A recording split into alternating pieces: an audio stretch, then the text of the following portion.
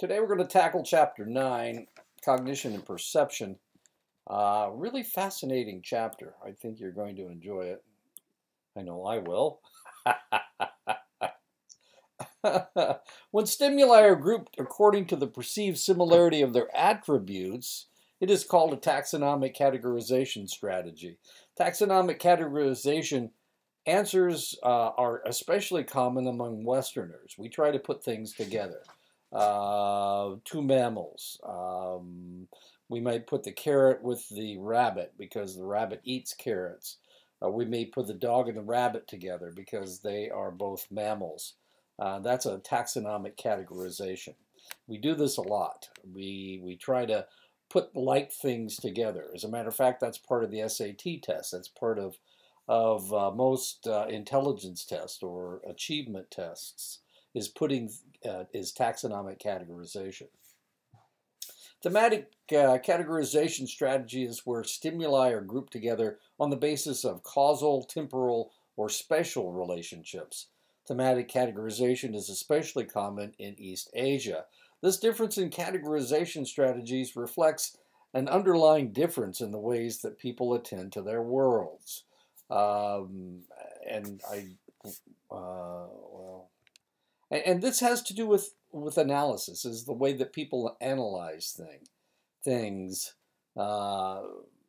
And in this case, the puppy has a hold of the carrot. So that would be a temporal thing. It would, oh no, the dog goes with the carrot because the dog has a hold of the carrot, even though dogs really don't eat carrots. Analytic thinking is characterized by a focus on objects and their attributes. Objects are perceived as existing independently from their context. They are understood in terms of their component parts. Context is very important. The attributes that make up objects are used as a basis for categorizing them, and a set of fixed abstract rules is used to predict and explain the behavior of these objects. Analytic thinking is more common in Western countries than in China, Japan, and Korea, in the Asian countries. Holistic thinking is characterized by an orientation to the context as a whole. It represents an associative way of thinking which gives attention to the relations among objects and the surrounding context. So this would be holistic thinking, seeing the forest, and in this case, the intact orange. And this would be analytical thinking, trying to break things down into their component parts. So this would be seeing the trees for the forest, not seeing the forest, but seeing the trees. This is the way Western thinking goes. It's more analytical. It's our way of putting things together. We put things together by breaking them apart. And that's the way education works in the Western world as well. Now that we are telling people that they, once upon a time in the Western world, a Renaissance man was highly sought after. What is a Renaissance man? It's somebody that is accomplished in all the sciences. They're accomplished in the arts. They may write poetry. They may compose music. They understand physics. They understand lots of different things. Almost everything. They have that strange curiosity. But we don't really educate people this way. As a matter of fact, so when you go to college, they force you to major in something. You can't just major in general studies. There are some institutions that allow you to do that, but most institutions want you to major in something. They want you to be a physicist, or they want you to be a mathematician, or they want you to be a doctor or a lawyer, and in which case you can get general information, but not a lot of general information. Once you get past your first 2 years, everything else is medicine if you want to be a doctor. After you get through your first 2 years, everything else is the law if you want to be a lawyer. If you want to be a physicist, then you focus on physics. And that's the way we educate people in the United States, in the Western world. We're not generalists. We are specifists. and that's the way we want our people. Now, there is something positive about this, but there's also something negative about it. The positive thing is that they know everything about this one topic. The problem with that is they often don't see the forest for the trees, and this may have been a problem during COVID. We had all of these experts that were looking at things, and they weren't really seeing the big picture. They were just seeing their little section of the picture, and of course that can be a problem. The whole concept behind liberal arts is that you become a generalist. You know a lot of different things, and you're able to function in a lot of different areas. That's liberal arts, but liberal arts is not the final impetus that we have in education. We have very few people that are generalists. I was educated in the 50s, 60s, and 70s, and primarily, and in the 2000s. But education back then was more general, so you picked up a lot of different things. You had to take. When I first started in college, I was supposed to take Latin and Greek and physics and chemistry and biology and a foreign language, since the Greek and Latin I would be taking were both dead languages at the time, and I was supposed to take a foreign language, and I took Spanish because I'd studied it I'd studied 2 years of it in high school. And I needed to take English classes, the gen eds that you have today. That was they were expanded back then, but things changed. Actually, they changed while I was in college, and I never took physics and chemistry. I just took biology. I didn't have to take Latin or Greek because, well, I'd taken Latin in high school, but no, now nobody teaches Latin. Why in the world would you need Latin today? The reason you needed Latin back in the 60s is because it wasn't until the 60s that the Catholic Church stopped doing all of their masses in Latin. They had to do their mass in Latin, and now, of course, it's whatever the local language is. But back then, all mass, no matter where you were in the world, it was always in Latin. And a lot of people, of course, didn't speak Latin, but other people did. In holistic thinking, objects are understood in terms of how they relate to the rest of the context, and their behavior is predicted and explained on the basis of those relationships. So they're looking for relationships in holistic thinking. In Western thinking, we're trying to break everything down into its component parts. Holistic thinking also emphasizes knowledge gained through experience rather than the application of fixed abstract rules. Holistic thinking is more common in East Asia. And East Asia that we're talking about is Korea, China, and Japan. Analytic thinkers tend to show field independence. They can separate objects from their background fields. Holistic thinkers tend to show field dependence. They tend to view objects as bound to their background. So if we look at this picture, of course, what do we see? Do we see a headless lady with her legs and her hands are intact, but her body is gone. Her torso is not there. So what are we actually seeing? We're seeing a lady with a mirror in her hands, of course. And it looks like she doesn't have a torso, but of course it's behind the mirror. And if we look at this, to the holistic thinker, they see this as Michael Jackson. And to the analytic thinker, we see all these different pixels. So we're more looking at the pixels than we are. And this is one of the reasons why when you go to the mall and they've got that picture, do you see the sailboat in the picture? It takes people a while because we see things by their component parts. And if we were Asian and holistic thinkers, we would see it right away. East Asians have been socialized from such a young age to attend to relationships that they do so unconsciously scanning scenes. They're looking for relationships. Westerners have been socialized to attend to focal objects, and they thus habitually tend to direct their attention at such objects. In other words, they just see the objects. They see the individual objects.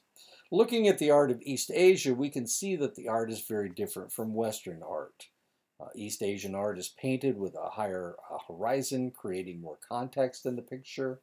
In their portraits, the background is much more complex, and the figures in the paintings are smaller than in Western art. And these are both pictures. This is a picture from China, and this is they're both pictures from China, actually. So as we can see exactly what they're talking about. The figures are much smaller. This figure would be much smaller. Now we're going to go to American art or Western art. This is China again. We see there's a lot of context that we're dealing with. A lower horizon, so that we see more context. This is from Japan. We're seeing the same concept. This is from the Louvre. This is I can't think of who it is anyway. Pictures from the Louvre. Masuda and Gonzalez and colleagues in 2008 had American and East Asian students draw landscapes with a person, river, tree, house, and a horizon. They were seeking to see the difference between the two groups. East Asians drew a horizon that was significantly higher in the picture than it was for Americans. East Asians tended to provide a more complex background in their drawings. East Asians included 75% more contextual objects than did the Americans. East Asians were more likely than Americans to situate their objects in context. And this is an East Asian picture. And these are American pictures. As you can see, not as much context. When East Asians take photographs of others, they tend to include more background. They also tend to have smaller figures in their portraits compared to Americans. This is actually an American picture of Americans dressing. Sorry. This is dressing like as if they were in Japan. These are pictures from Japan. There you go. Lots of context, lots of background. And this is an American picture. American pictures. Kids are huge. That's what you want to see. And the background is out of focus. Yeah, pretty much. The background's out of focus. Only the kids are in focus. American. When Masada and Gonzalez and colleagues in 2008 looked at American and East Asian Facebook pages, they found that East Asian photos had smaller figures and larger backgrounds compared to American photos. There you go. And there you go.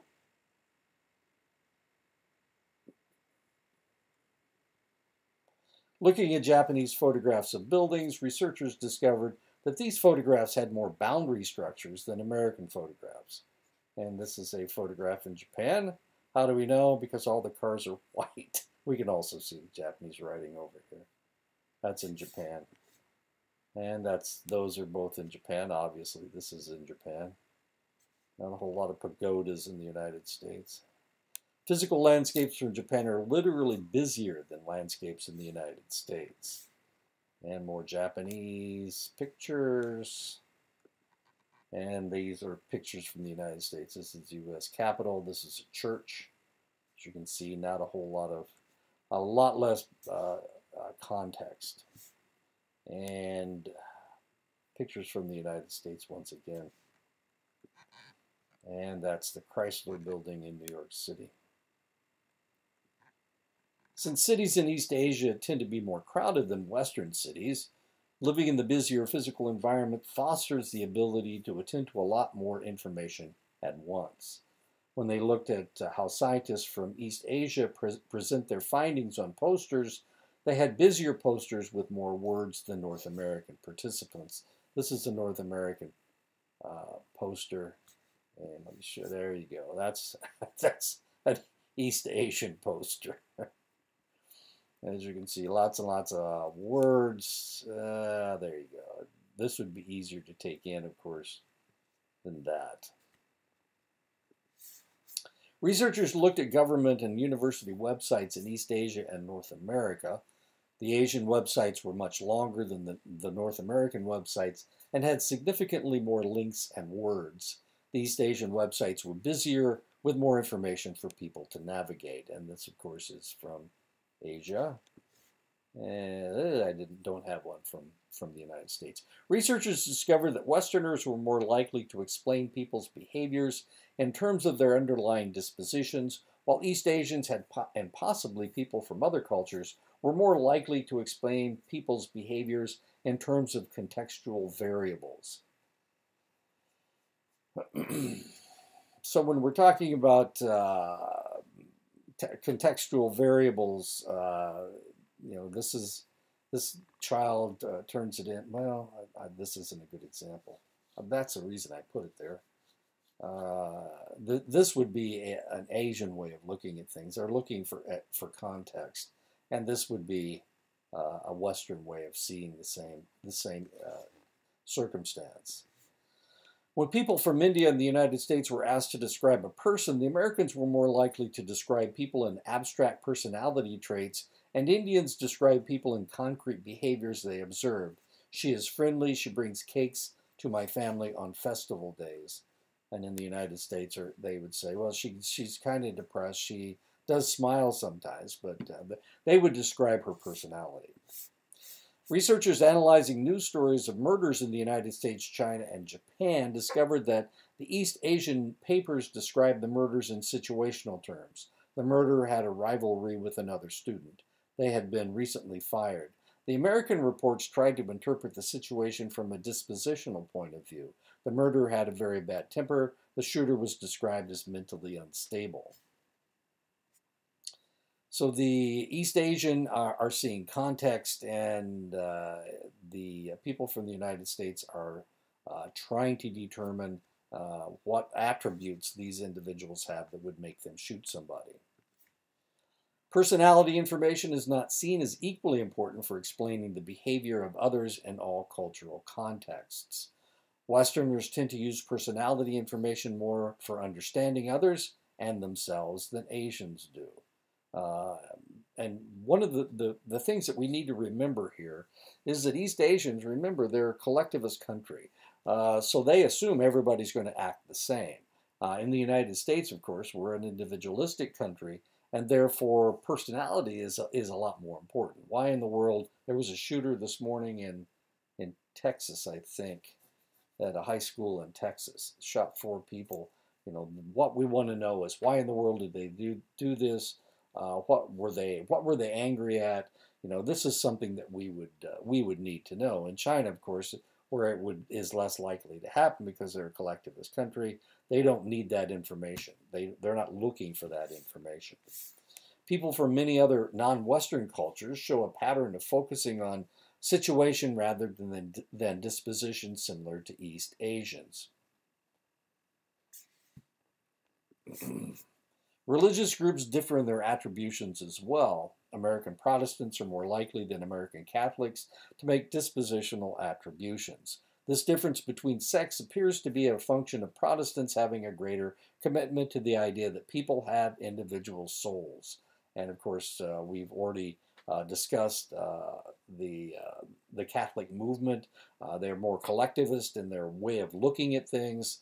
In the Protestant religion, most Protestant religions, they don't want the whole church to each individual has their own pathway to heaven, is the idea.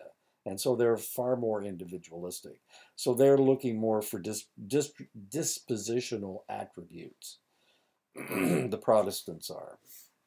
If people believe that people are judging them on the basis of what their soul has done, it follows that they are more likely to view the soul as being the cause of individuals' behavior. That's a religious joke. I'm sorry. I'm sorry, it's my fault. People's socioeconomic status predicts the kinds of attributions that people make. Working class Americans make more situational attributions and few dispositional attributions than middle class Americans. They see everybody, they are far more collectivistic in their way of thinking, working class people, because they're doing the same thing every day, day after day. They see things as less individualistic than people who are not working class. The same kinds of class differences in explaining other people's behaviors have also been found in France. The working class people are very similar to that. The same kinds of class differences in explaining other people's behaviors have also been found in Russia. The same kind of class differences in explaining other people's behaviors have also been found in India. Now, this is really kind of fascinating because we're talking about the working class people in the United States. In 2016 and 2020, they voted for Donald Trump. Now, you would think that some of the strange things that he has done, that they would be upset about that, but they don't. They don't read things the same way that middle class and upper class people do, and for that reason, they overlooked the some of the negative things he said, some of the negative things that he's done. And it was the same thing in France. It was the same thing in Russia. Same thing in India. So the working class people are less likely to look for personality reasons for something happening. If analytic thinkers tend to view the world as operating to a set of universal abstract rules and laws, they will apply these rules and laws when trying to make sense of a situation. This is termed rule-based reasoning. Holistic thinkers should be more likely to make sense of a situation by considering the relationships among objects and events. They should look for evidence of events clustering together, such as similarity among events or of temporal contiguity of events. This is termed associative reasoning. Westerners appear to view change as occurring in linear ways. Change appears in static and predictable ways. Stocks rise after an election. Stocks will rise in 2020. East Asians believe that change happens in fluid and unpredictable ways. This is a Chinese story of unpredictability. One day, an old farmer's horse ran away from him. His neighbors came to comfort him, but he said, "How can you know it isn't a good thing that my horse ran away?" A few days later, his horse came back, bringing a wild horse with it. His neighbors came to congratulate the old man, who said, "How can you know it isn't a bad thing?" A few weeks later, the old farmer's son was trying to ride the wild horse and fell off, breaking his leg. When the neighbors came over to express condolences, the old man said, "How can you know it isn't a good thing that he broke his leg while riding the wild horse?" The next month, a war broke out, and all the able-bodied young men were recruited to fight in it. The old farmer's son did not have to go because of his broken leg, and he survived with his father. And that is the story that's the Chinese story of unpredictability. It was a good thing that he broke his leg. East Asians have been shown to place more value on things that have happened in the past compared with the future. The opposite is found with North Americans. Attitudes toward future vary across cultures, and East Asians have quite different expectations and predictions about the future compared with Westerners. East Asians look backwards a lot more than Westerners do.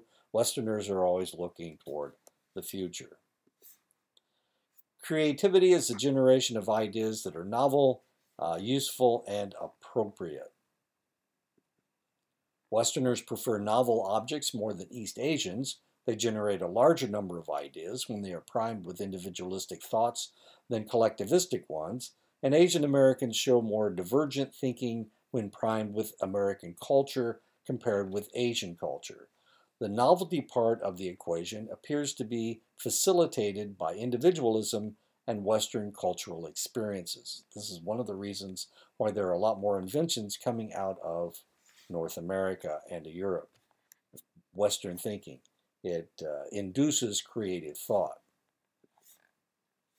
Good creative ideas involve novel solutions that are appropriate for the problem at hand. Collectivism appears to be associated with the generation of useful rather than novel ideas. In collective contexts, people are socialized to be concerned about the opinions of others and to find solutions that will fit with the goals of the members of the group. And for that reason, if you're brainstorming with a group of collectivistic individuals, they don't want to hear ideas that are outside the box, that are outside the norm. They just want to hear ideas that are within the norm. And this is one of the reasons why creativity is stifled in collectivistic countries. When Singaporeans were assigned to work together, researchers discovered that they were more likely to comment on appropriateness of their ideas than when they worked by themselves. Their ideas became less original in groups. Now you have to remember Singapore is part of East Asia. When the same research was done in Israel, they found that the Israelis were more affected by the presence of others in the same way. Another collectivistic country. When the same research was done in the Netherlands, they found that the Dutch were not affected by the presence of others in the same way. When the same research was done in Korea, they found that the Koreans reacted more similarly to the Singaporeans than the Israelis and the Dutch. More collectivistic East Asian cultures, with their emphasis on useful ideas, are more likely to foster incremental innovations, whereas more individualistic Western cultures, with their emphasis on novel ideas, encourage more breakthrough ideas. Japan is the world leader in terms of the number of patents it receives each year. Most of their patents represent incremental improvements, particularly in telecommunications, information technology, and electronics. So they're small ideas. They're not breakthrough ideas. It's not Apple. Apple comes up with iPads. They came up with iPhones. They miniaturized, then they expanded telephones. Things coming out of Japan are incremental. They're small improvements on things. These are two inventions from Japan. People fall asleep in the subway all the time. They're very crowded. As you can see, she's holding her head up with a suction cup and a hat. I don't know what her hat says. And this lady, of course, has fallen asleep standing up, and she has a stanchion here that is holding her up. It's a 3-point stanchion here. There's a leg, and here's a leg, and she has fallen asleep on the stanchion. Talking and language have held a privileged position in much of Western intellectual history. Among the ancient Greeks, Homer concluded that there was no greater skill than to be a good debater, and Socrates thought that knowledge existed within people and could be revealed only through verbal reasoning. In Judeo-Christian beliefs, the word was viewed as sacred because of the divine power to create. In the United States, the freedom to speak one's mind is a birthright protected by the First Amendment to the Constitution. And of course, the First Amendment has to do with free speech. Speaking is valued in the West because it is viewed as an act of self-expression and as inextricably bound to thought.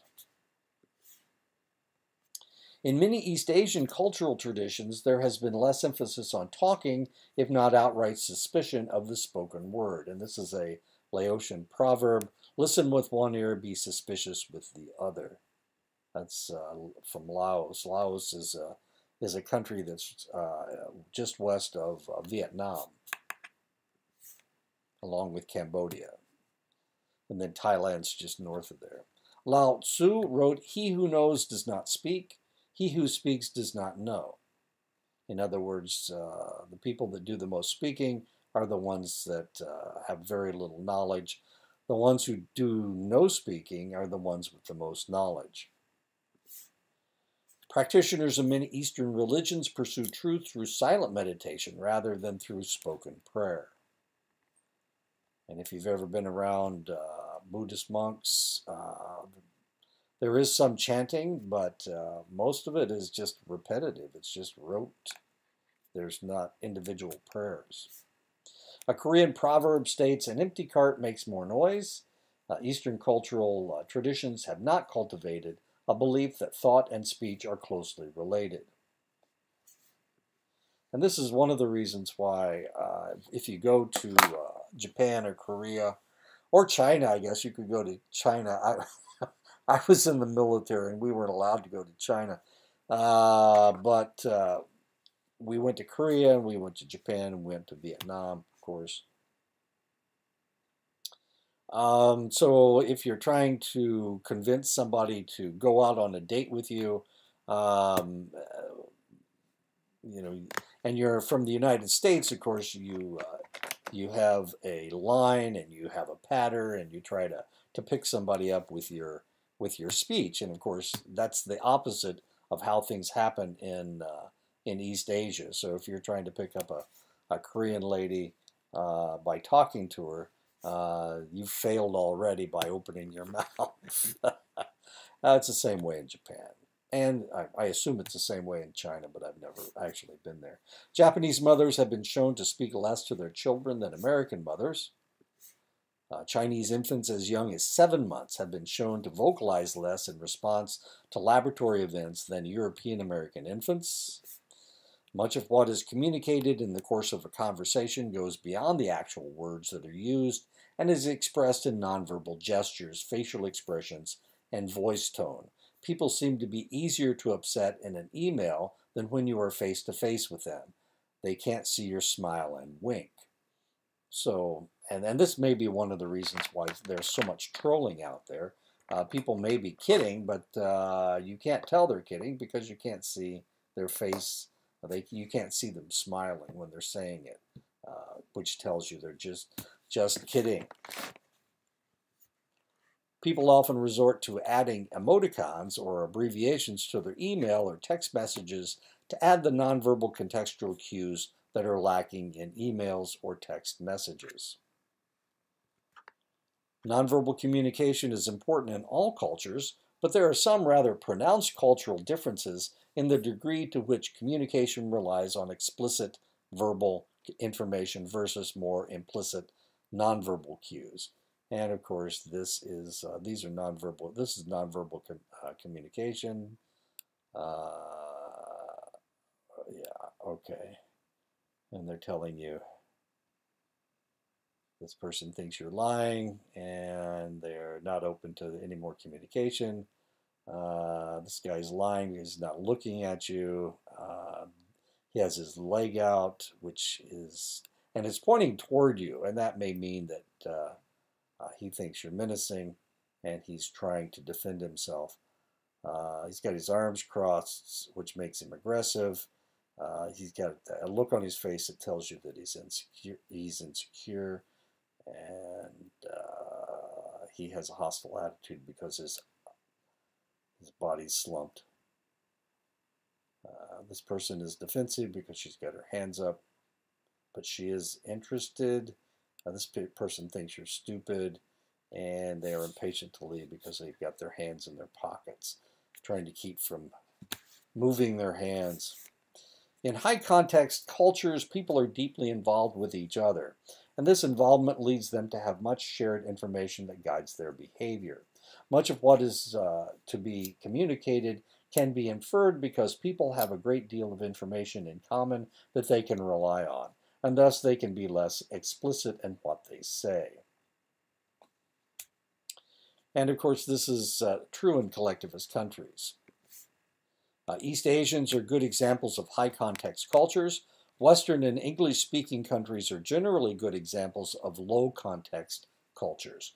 What is conveyed in verbal communication in East Asian languages is less explicit than what is communicated in English. And for that reason, this is an East Asian, she's very bored with this guy. He's filling the air with words, and that's probably the last thing that he wants to do if he's trying to make a good impression on her. The words that are said in Japan are often less important than the way that they are said. A pause and a strained look on the face of a Japanese speaker communicates that the information they have is dissatisfying no matter what the words they use. The key information is conveyed non-verbally, with the content of the words sometimes being rather empty. And of course, this is what happened during World War II.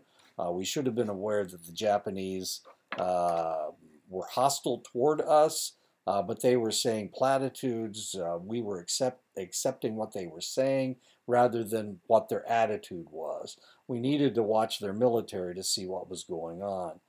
And of course, in Japan, it's what you do, not what you say, that is important. What you say is sometimes completely unnecessary. And we missed all that because we didn't understand Japan. We didn't understand who they were and how they approached things. And so that's what we needed to do. We needed to see what they were doing, not what they were saying. We shouldn't have believed what they said because because the words don't mean a lot. It's their actions that mean a lot, that mean something. Since so much is conveyed through a nonverbal communication by the Japanese, they tend to have far more trouble leaving messages on answering machines. They're more selective of their wording because they are visualizing how the person on the other end is receiving their message. And that is the end of that chapter. We'll pick more of this up next time. I find it fascinating. All these things I find fascinating. Of course, I've been to Japan. I've been to Korea. So I understand the whole collectivist thing. If you've never been in a really collectivist country, it's really difficult to understand what's happening. The Japanese, as we said before, the Japanese language uses our verbs are more important than nouns. So you put all this stuff together, and a lot of times what is being said is not important at all as far as they're concerned. So it's the way that they say it. When we were living in Japan, one of the things we were told, they'll always say yes to you. They don't mean yes, but it's the way that they say it. And as Americans, of course, we're going to talk about how the Japanese read people and how Americans read people, and they're completely different. And for that reason, of course, that's why we missed. We should have known that they were going to attack. They were going to attack, maybe not Pearl Harbor, but they were going to attack. And we didn't know it. We didn't understand it. So it's really fascinating as far as I'm concerned, because this is part of history, of course. So we'll pick this up next time. Chapter 10 follows the same line of thinking. So talk to you next week.